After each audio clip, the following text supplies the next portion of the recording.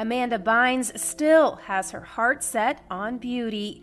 Taking to her Instagram stories on December 21st, the former TV and movie star writes, "The first episode of my podcast did really well. I was actually surprised and of course was going to keep going after friends encouraged me to. After thinking about it though, I would rather get my manicurist license and have a consistent job. I'm going to follow that path instead.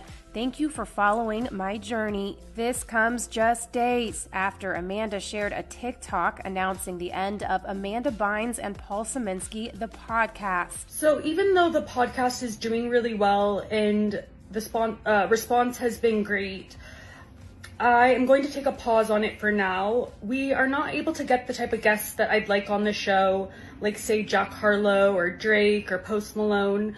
So maybe one day, if we're able to get those types of guests on the show, we will resume the podcast. But for now, I'm taking a pause on it. Thank you everyone who watched. I really hope you enjoyed it.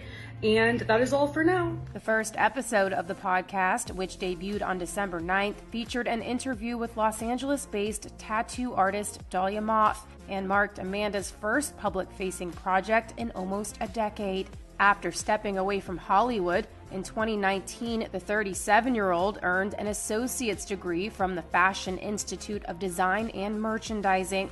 Then, following the termination of her 9-year-long conservatorship, in April of 2022, Amanda told E! News that she was continuing with her bachelor's degree at FITM and working to develop a fragrance.